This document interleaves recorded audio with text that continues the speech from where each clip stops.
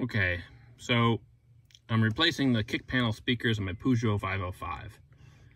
6.5-inch speakers, fairly straightforward. A little bit of this, a little bit of that. But as I'm getting things ready and looking at for options for mounting, I noticed this coming down from the A-pillar.